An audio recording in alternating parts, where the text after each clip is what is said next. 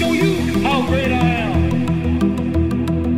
I'm gonna float like a butterfly and sting like a bee. I am the king of the world. And I'm better now. I'm experienced now, professional. G5 Jeff TV, hit the subscribe button, hit the like button. Please share this video, support your boy. Support good content at all times. All social media is in the description box, and please hit that bell icon so you can be notified when I drop that heat. This video is sponsored by my boy Fats Classic. His mixtape is in the description box. It is absolutely free. Definitely give him a download, give him a listen. And this video is sponsored by my boy Matt. Definitely check his apparel out on IG at We All From. Now, hot news for today: Deontay Wilder, Tyson Fury rematch talks has closed. No rematch is going down next, and that's courtesy of the WBC and Mr. Suleiman.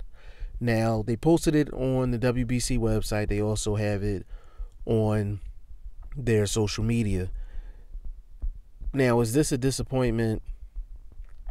Absolutely. Absolutely.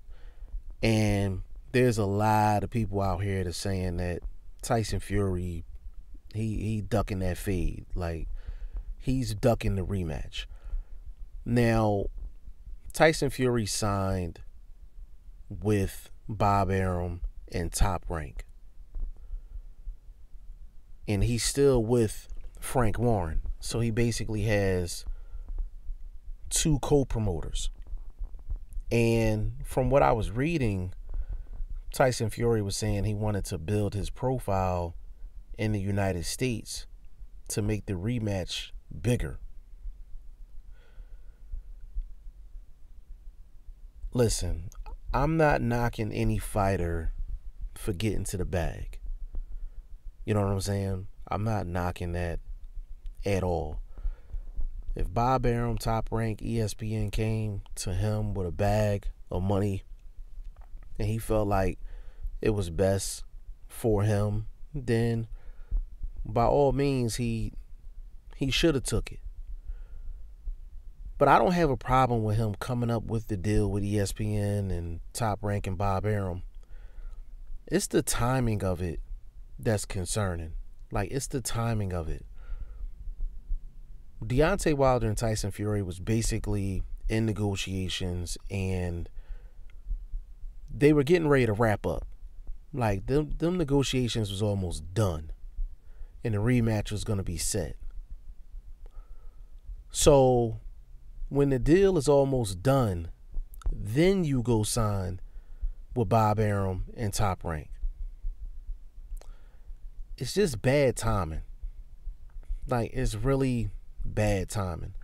Now, don't get me wrong, it's a strategic move on Bob Arum's part and Top Rank, ESPN, because they're trying to monopolize the division. Like, we've seen this before in the past.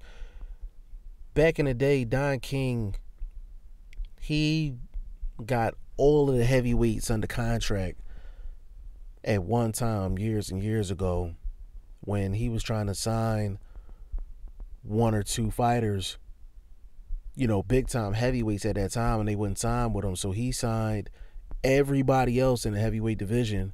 So that person that he was trying to sign and he couldn't sign them, they had to come to him anyway, because eventually he was going to need opponents. And Don King controlled all of the opponents. So Bob Arum is basically doing the same thing. He wants to monopolize the heavyweight division. He wants control of the heavyweight division. So why not go get Tyson Fury to entice Deontay Wilder to come over?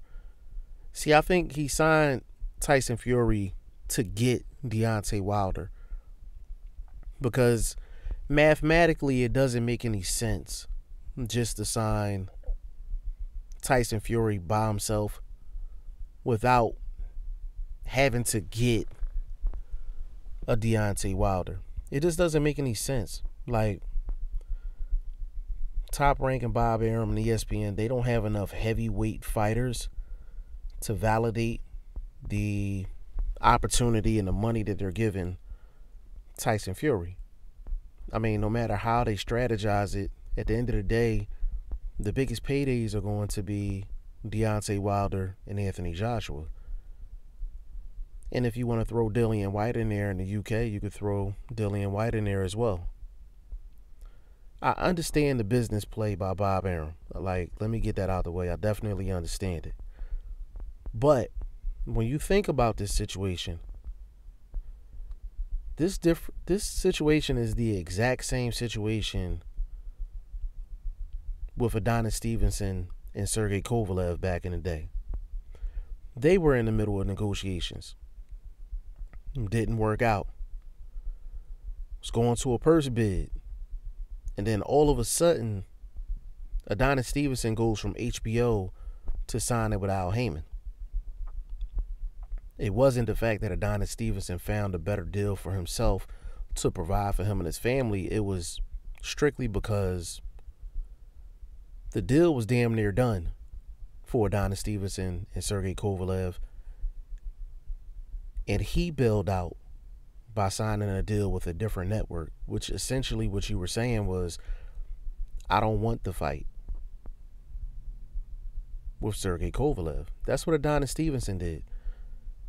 That's essentially what Tyson Fury is doing right now. Like, he's showing by signing an agreement with Bob Arum and ESPN Top Rank that he's not 100% interested in getting a rematch. Not right now. He's not showing that. He's not showing that right now. And that's what the general public is saying. And do I think it's true? Partially. I think it partially is true. I don't think he's quote unquote like ducking, like in terms of being scared, because he already fought Deontay Wilder. Got knocked down twice, rose up from the dead the second time like The Undertaker. So I don't think Tyson Fury is scared at all.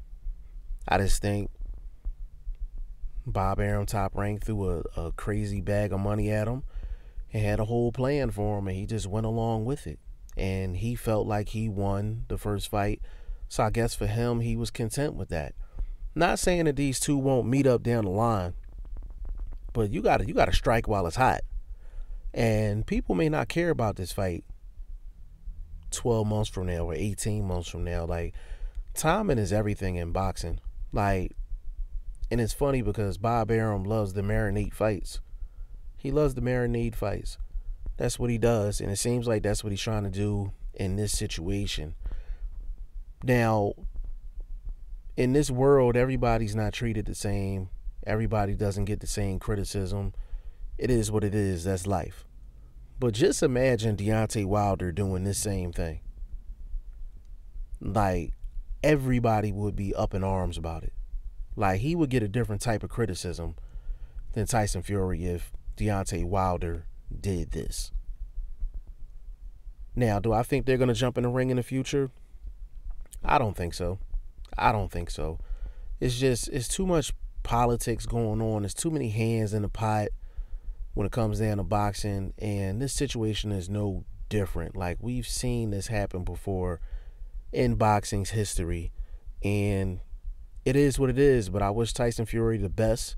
But I think outside of the money, of course, we talking just legacy and boxing history, I think he dropped the ball on this one, because I don't know if he's going to get another opportunity to fight Deontay Wilder.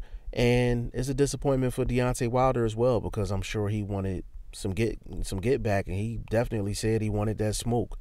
Y'all let me know what y'all think in the comment section. G5 Jeff TV, hit the subscribe button, hit the like button. Please share this video, support your boy. Support good content at all times. I appreciate y'all.